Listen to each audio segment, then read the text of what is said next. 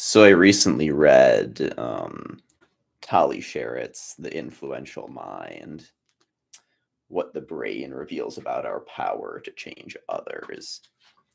And I got to be honest, this is one that I was sort of 50-50 about picking up because, I wasn't sure. I was kind of like, am I actually going to learn anything from this? Or am I going to feel like this is all sort of stuff that I've probably kind of heard somewhere before? But I figured, it's a light read, might as well give it a shot. It's only a little over 200 pages. It's not a huge opportunity cost. And, if I can glean anything positive from it, I consider that I consider it worth picking up. And gotta say, I actually enjoyed it quite a bit. Not necessarily in the way that the title might suggest, because like the subtitle here is What the Brain Reveals About Our Power to Change Others. For the most part, I think really what I felt like I was getting out of it had more to do with, it gave me insights on kind of what makes me tick, kind of why I react the way I do to some of the things I react to. Gave me some ideas on how to sort of work my own mind a little bit, which I found really helpful. So yeah,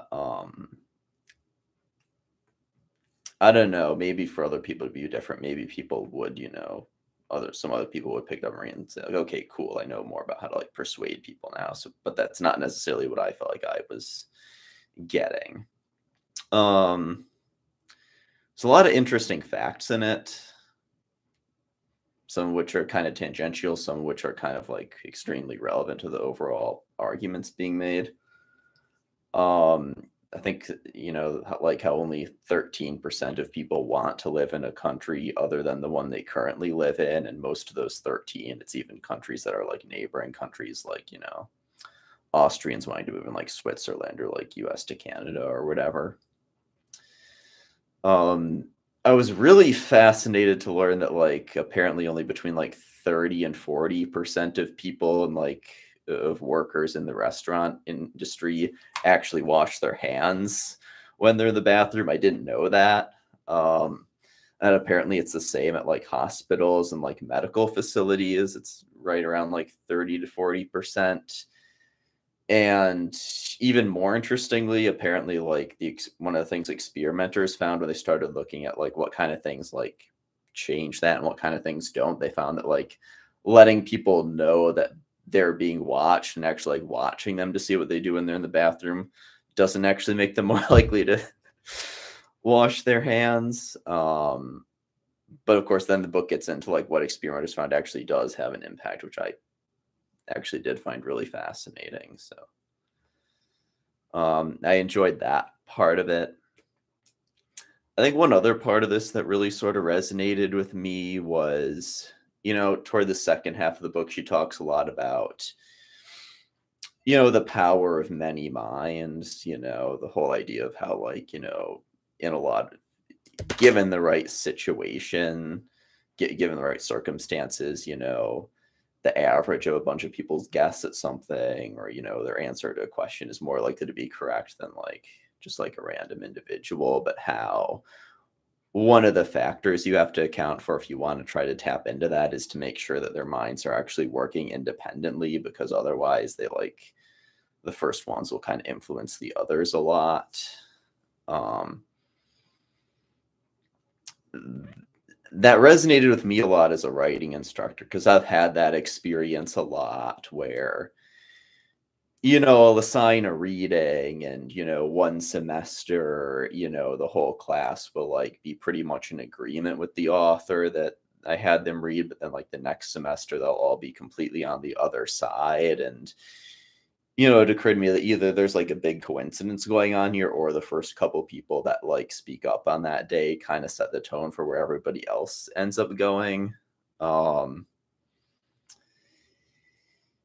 Particularly, I think one semester I actually showed a class that I had a debate between Alex Epstein and Bill McKibben on like fossil fuels and whether or not we should be like cutting way back on them. And, I showed them a slightly abbreviated version of the debate. I cut out just enough that we'd have time to discuss it in that class period. And it seemed like everybody in the class was largely on McKibben's side. They largely thought he did a better job. But the people who, missed class that day, I sent them, an email saying, okay, to make up participation for today, just watch the debate on your own time and answer like a series of questions. And one of them was like, who do you think performed better? And, multiple people who weren't in class and watched it on their own thought Epstein did better, but most of the people who were in the class seemed more or less unanimous on McKibben's side. And so I've seen that at work a lot, that thing that she's talking about. And sort of her broader point is that, like, if you really want to, like, you want to be like aware of like how people influence one another, and when their minds aren't really as independent as you think they are, and the value of taking steps to ensure that, people's minds are working independently if you're going to get opinions on something from a lot of people. In the case of, teaching a writing class, the thing that you can do that's cool is like have them do like an informal writing assignment where you give them, 10 minutes to like write in response to the prompt and then discuss it. And, you collect them at the end. So it's like, okay, you get a sense of like, what people think during the discussion, but then after you can look at it, it's like, okay, was that discussion actually representative where a lot of people fell on this? But yeah, it's an interesting book. Toward the very end of it, she also talks a little bit about like the idea of like the potential for like minds to like influence other minds in a more direct sense by like actual like transfer of like thoughts and emotions. And she talks about like the tests that they've done where they've gotten like a mind to like hook up to a rat and like been able to like, make the human brain move like the rat's tail and all kinds of cool stuff like that. It's a fun read. I recommend it.